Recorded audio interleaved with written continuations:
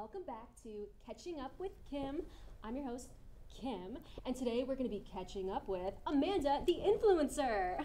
Hi, oh my God, I'm so glad to be here. We're so happy to have you, and it looks like you brought a guest. I did. Thank you so much for letting me bring them. Like, my nanny totally flaked on me with a family emergency. Oh right. My God. Are they okay? I guess. Do you want to hold them? Oh, yeah, of course. Oh, you are so cute. Oh, you're adorable. So, what's their name? It's Zan. Zan. Oh, that's cool. Is that short for anything, or? No, we just really thought that a one-syllable name would fit their aesthetic. Oh.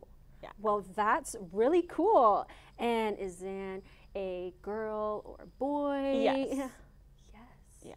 Oh, okay. So, cool. like, we don't really believe in gender norms. You know, like me, I'm a she, her girly through and through, but I don't know how they're gonna feel in the next 10 years, so it's best to just really keep it gender neutral and be a real ally. Well said. Yes.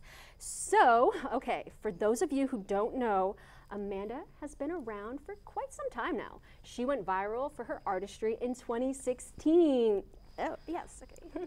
Yeah, so basically I got started on YouTube in like 2015 or so, and then I went viral after making the perfect new lip. I'm actually wearing it now, full circle moment. Oh my God, it looks amazing. Thanks. Yeah, there was just this like really awkward period where like people were pitting me and Kylie Jenner against each other, and things just got really dark and mean, so we just had to come together and ask people to just stop, but things have been really great since then.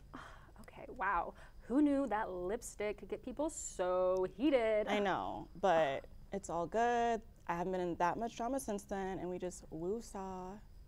Ooh, are you referring to Jay? That name upsets my child.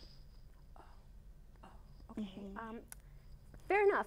So it seems like you're heading down a new avenue, yes? I'm so glad you noticed. I'm starting a clothing line. Oh, okay. I wasn't expecting that transition, but I know. After being a makeup artist for so long and then recently switching to clothing hauls, I just had to take matters into my own hands and just make something that was like, 100% sustainable. Yeah, fast fashion, while it's affordable. The other side of that is just really sad and like scary. Oh my gosh, it's so true. So when are you planning on launching your line? Okay, so the line will be releasing on, oh, let's fix your glasses. You're okay. It's okay. Don't be dramatic, you're fine.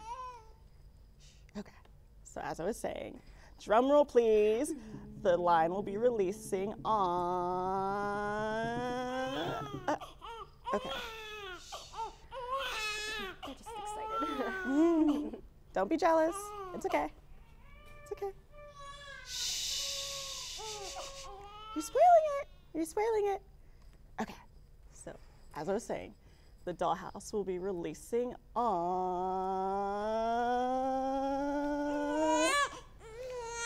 Quiet!